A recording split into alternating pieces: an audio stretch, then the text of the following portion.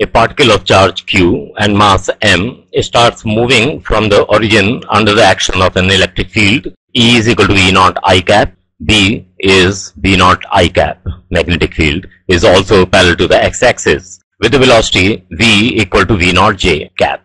So initial velocity is given along the y-axis. Suppose this is our x-axis and here it is y-axis.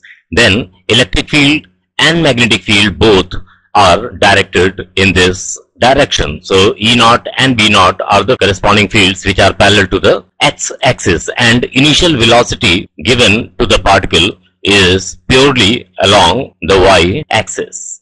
So V naught is the initial velocity given along the y-axis to the particle. The speed of the particle will become 2v naught after a time. So we have to calculate the time after which the velocity becomes 2v naught. So first of all, one thing that you should understand, that magnetic field cannot change speed of body.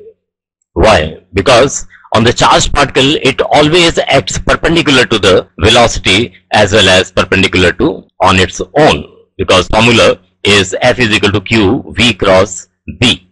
Okay, so magnetic force is always perpendicular to the velocity, means perpendicular to the displacement, so its work done is going to remain 0.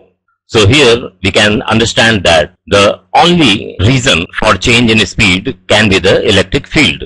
And the other point here, you can note that initial velocity, as you can see, that is along the y-axis and magnetic field is along the x-axis. Then by curling our right hand fingers from velocity vector towards the b vector, we get the magnetic force inward. You can clearly see that using the right hand rule, the magnetic force is inward, that means along the z-axis. That means in this case, the movement along the z-axis will be caused by the magnetic field, while at the same time the electric field can cause motion only along the x-axis. Initial velocity is along the y-axis. So the particle will move something like that, but it will be moving inward also at the same time along the z-axis, because it will be a three-dimensional kind of motion.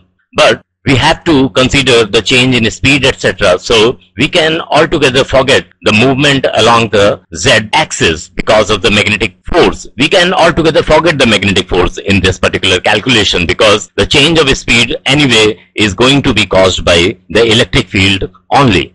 And one more thing, that electric force, since it is a constant E naught along the x-axis, so acceleration will remain constant, that is along the x-axis. So let's say at any instant of time the particle reaches, here is the point P, which coordinates are x, y, z.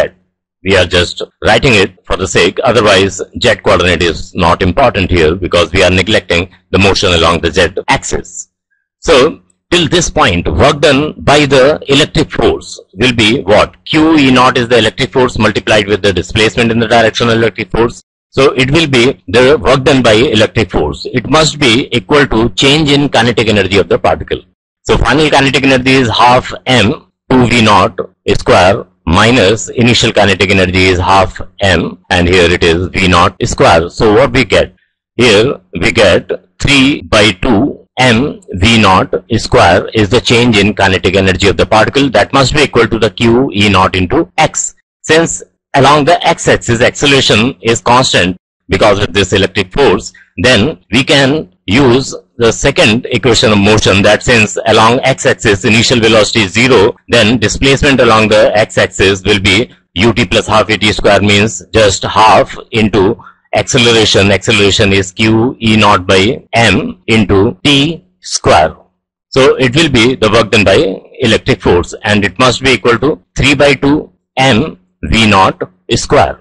So on solving this equation, what you are going to get is this. So option D will be the correct option to this question.